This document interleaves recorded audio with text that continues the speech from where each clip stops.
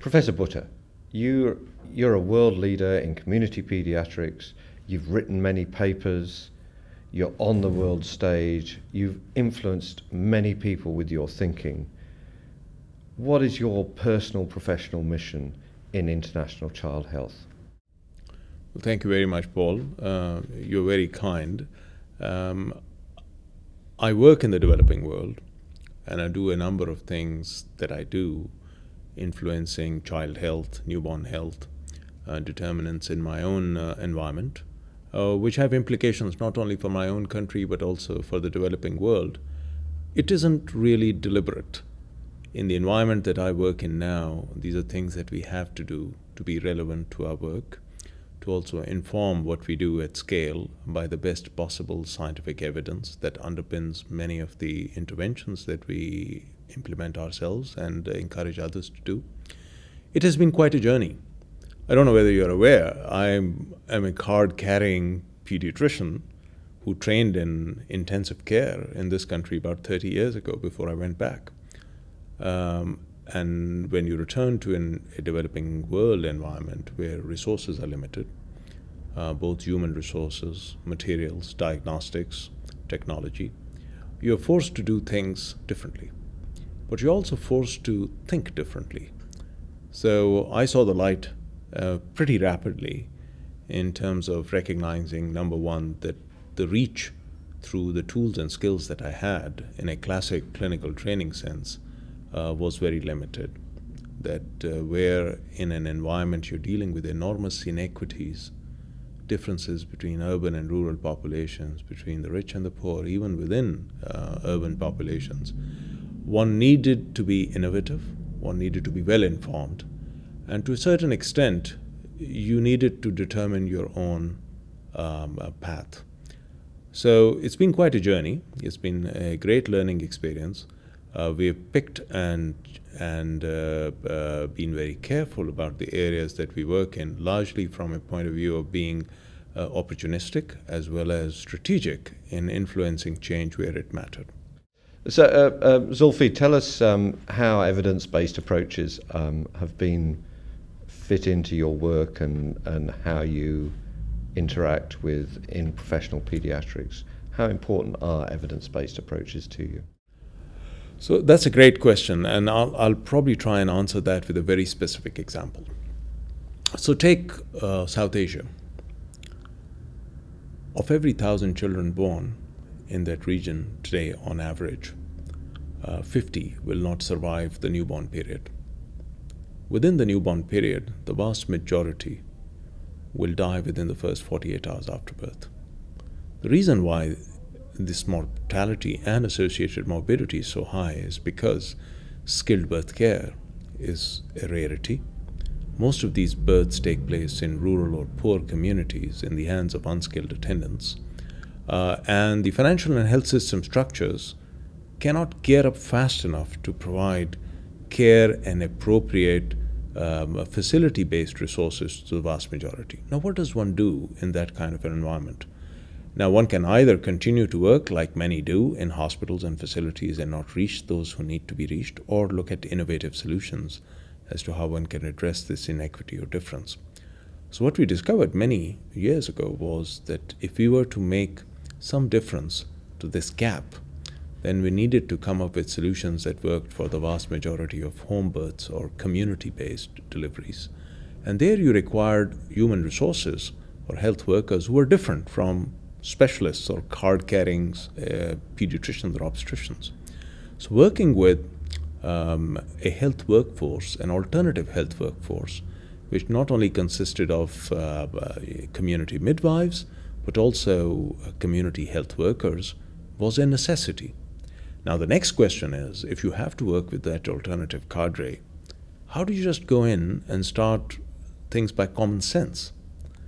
And there, fortunately, there has been, in consorts with my own group's work, a lot of effort to try and get evidence-based practices into the community.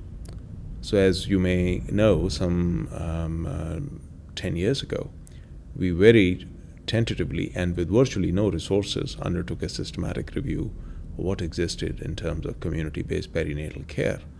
And what I thought at that time would be a 2-page rapid quick-fire review turned out to be a 200-page tome, because the more we probed, the more we found. But what we also found was that a lot of that data was not amenable to a rigorous scientific review and meta-analysis of the kind that one tends to see for many interventions. Over the last 10 years, we have hopefully influenced global policy to move into this area with a lot more systematic approach. Scientific inquiry, which admittedly requires prospective studies in appropriate health systems, ranging from proof of principle studies to efficacy trials to demonstration projects, and now increasingly effectiveness trials in real public health systems. And I think we've by and large succeeded. So today, in terms of knowing what works in the hands of alternative care providers and lay health workers, we know a lot more than we did 10, 15 years ago, which in turn means that I can go to Ethiopia today or Afghanistan tomorrow and talk to the Ministry of Health and say, we know that this works because it has actually been tried, tested, and seen at scale. And that makes a huge difference to policy. You've interfaced with the Cochrane collaboration and you know about the Cochrane collaboration. Tell us how it may have been important over the last 15 years in research and policy. Well, this has also been fascinating to observe. So the Cochrane collaboration that I know fairly well started off with great in-depth scientific enterprise in assessing how various intervention trials work. And I believe still on the Cochrane front page, you have the forest plot from the antenatal corticosteroids studies. I have criticized the Cochrane collaboration in the past for having had very limited topics and reviews of relevance to the developing world. In fact, for one area, we actually published that gap in relation to interventions that influence the immediate postnatal period and stillbirths some years ago. But I've seen a phenomenal change. I've seen also how the Cochrane collaboration itself is now very actively moving into difficult areas.